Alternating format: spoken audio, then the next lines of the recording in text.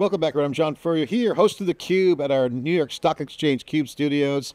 Of course, we got our Palo Alto studios connecting Wall Street and Silicon Valley tech and money as the world changes, as AI factories and large-scale infrastructure and more data centers being built. The chips are getting faster, smaller, cheaper. Large scale up and scale out systems are now coming on. Data centers, which were a bunch of machines, are now one unit, a supercomputing. We are living in the supercomputer era, and that is going to power this entirely new AI native applications. And with that transformation, you're going to have people that are going to transform and net new capabilities. So to break this AI factory future of the data center down, Sid Nag is here, former Gartner analyst for over a decade, now on his own, has his own capabilities, new firm. Sid, great to see you. Last time I talked to you, you were a Gartner analyst. We were with a company called Emma at AWS. You're now out on your own. Tekonyx is the name of the firm. That's great. Congratulations. Thank you. Thank you. Super awesome. And you cover the area. We're sort of like Gartner for over a decade. And before that, you've been in computing. You know this market. The computer revolution was storage, networking, and compute. Then hyperconvergence came. Then you had hyperscalers. Okay. Then you have, now we but we've been discussing a fourth pillar: compute, networking, storage, and database. If you look at Oracle, they're launching data centers. I'm like, what does Oracle have to do with OpenAI? So you're starting to see that the data, the role of the data, the large-scale data centers, where all the CapEx is top of mind. Of course, some say it's a little bubble. I think it is certainly bubblicious. There's got some risk there.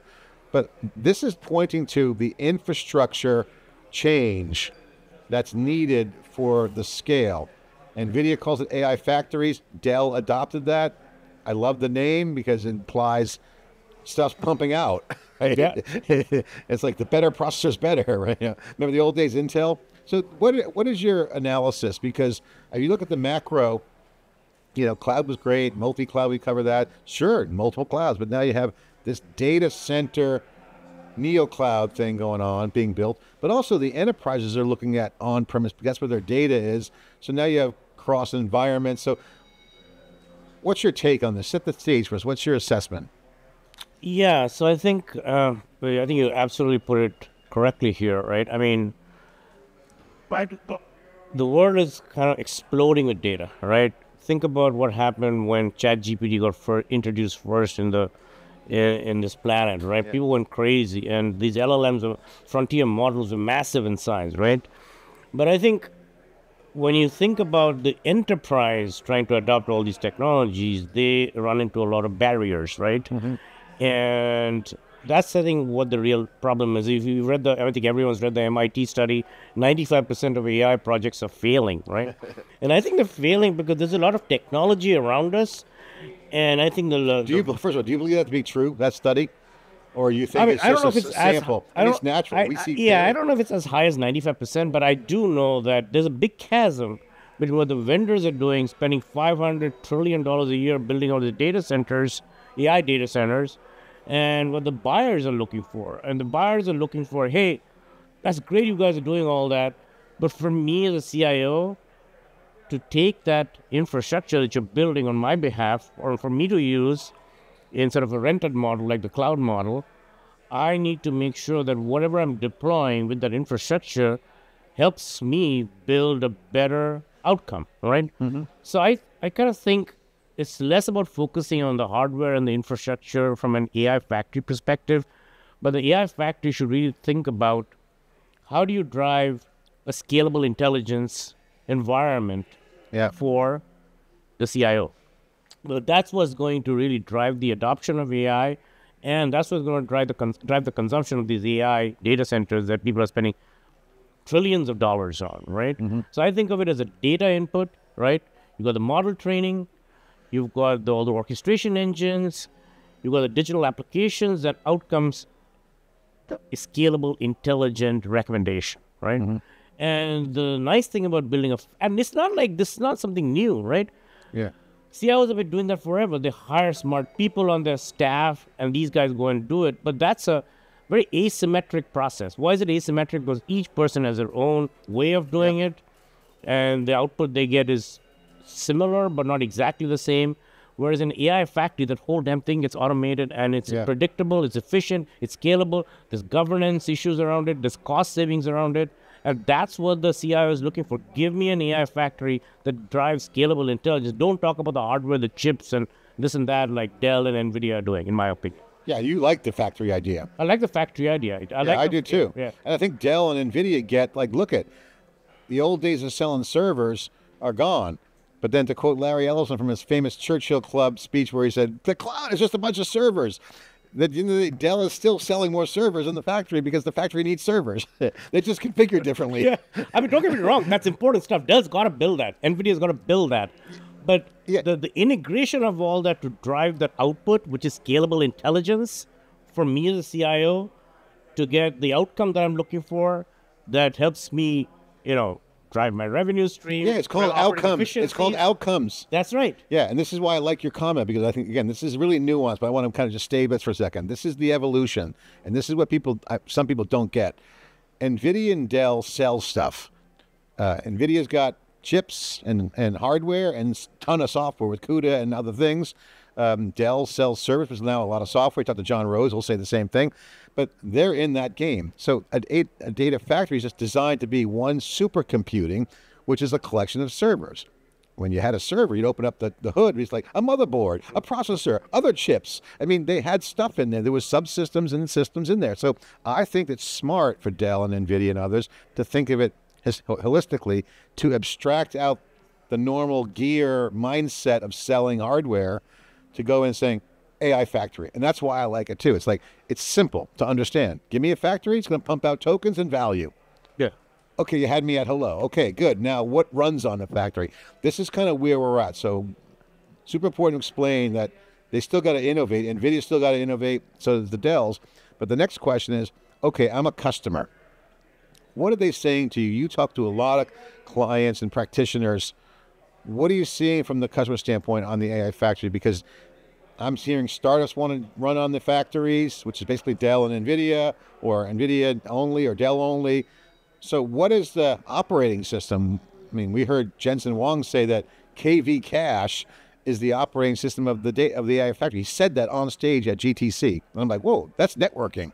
How does networking become an OS? Well, when you look at the big picture, it's connecting the Blackwells together. The interconnect is the coordination and links and loads, all the resource. That, to me, passes the operating system test. Yeah, I mean, this kind of reminds me of the cloud days, right? What is cloud? Everybody talked about cloud being an operating model. Yeah. It's not a physical thing. It's not a service. It's a model, operating model. And that's what the CIOs were looking for, right? And they got that from the cloud. So now as you sort of fast forward to the AI world, the same thing, What is the AI operating model for me, right? And what is it? I mean, that is the factory, right? Yeah. If I can get an operating model using all these AI technologies, be it, fine-tuning, training, inferencing, all the data inputs from multiple sources, whether it's sitting in an LLM or all the databases of records and CMDBs that I have, which I want to input into the model. I want to create a domain-specific SLM that is pertinent to my industry, my specific company, and that is used to do this training, inferencing, and fine-tuning. And then furthermore, I have all the orchestration engines. I have all the tools, the picks and shovels that is integrated into the factory, right? And the robots, quote unquote, that gives me this output that I can go and say to my people within the company, hey, this is what the recommendation as a CIO I'm making to you to change your way that you operate. To me, that's a successful outcome of AI, right? If that's the way that the world can think about it and all the vendors can respond to that, I think that's a winning ticket, right? And I was talking to a customer, I totally agree with you, by the way, and customers validate that. I was talking to a customer of these vendors, an end user, they call them, like a company. And they said, beauty's in the eye of the beholder, meaning every enterprise is different. So it looks like a one-off, but it's not. They have a unique needs. They got workflows, they got data, and they're not going to leave the cloud anytime soon, but they're also not going to want to move their data with them. If they can put an AI factory in the on-premise activity, that's great. Now, not all data centers will have the power requirements to run, the super chip, Blackwell, and all these chips, but they'll use a NeoCloud. I just interviewed Tomorrow AI, a great company. They're highly focused on AI acceleration as a managed service.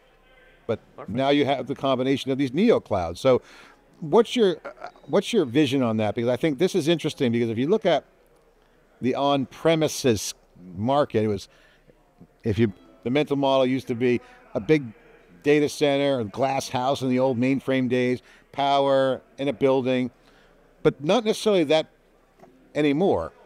It's just single tenant, fully secure. But I'll go where the GPUs are. If CoreWeave got some GPUs, I'll take them. Yeah. Tomorrow AI's got. I think the vendors are very caught up in the innovation growth, and I think that's right. That's the right thing for them to do.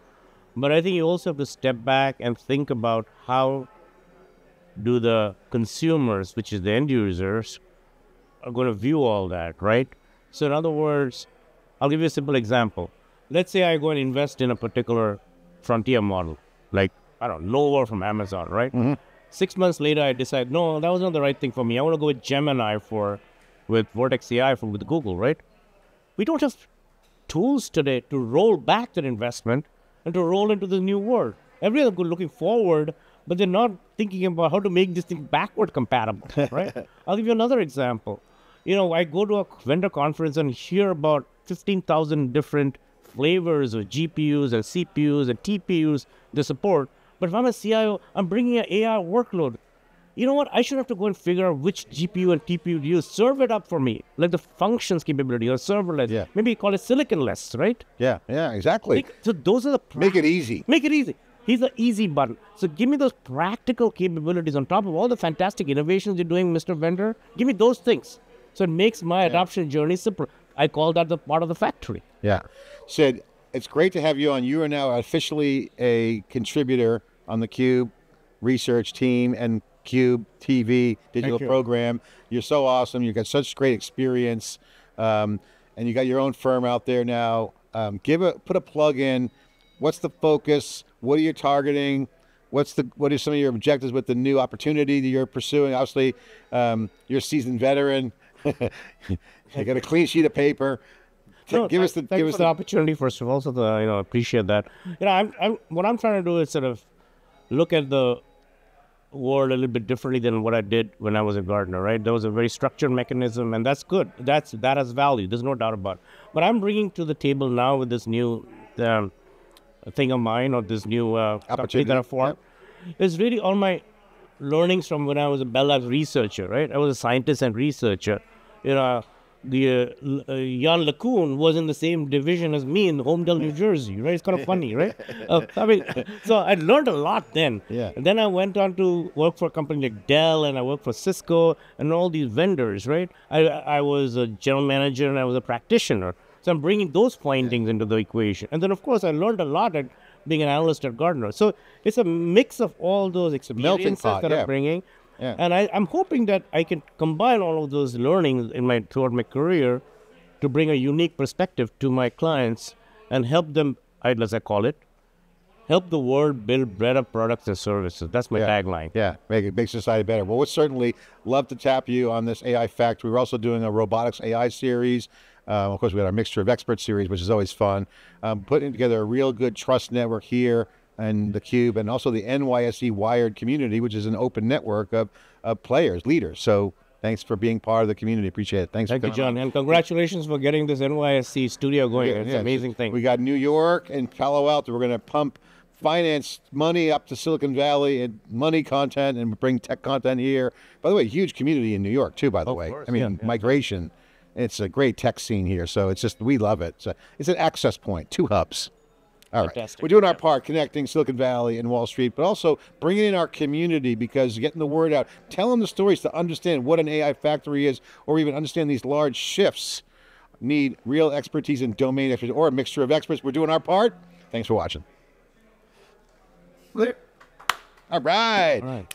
Thank you. Yeah, we'll bring you in. So AI Factory, we should have you be a set piece, because what I want to do with AI Factories next, this is not